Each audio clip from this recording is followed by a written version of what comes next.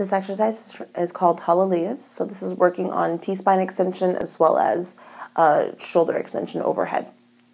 So have them first facing the wall. Bring their toes just a bit close, maybe about 4 to 6 inches away.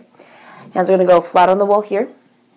And making sure the shoulder blades are sitting down and back, not raising that upper trap to hike up towards his ears at all. He's going to raise his hands up over his head as much as he can.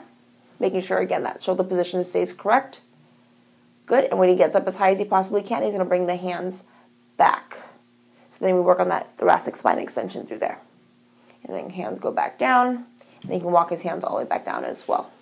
If they don't have a lot of great thoracic spine movement, they can let their head follow with it. So same idea, bring his hands up.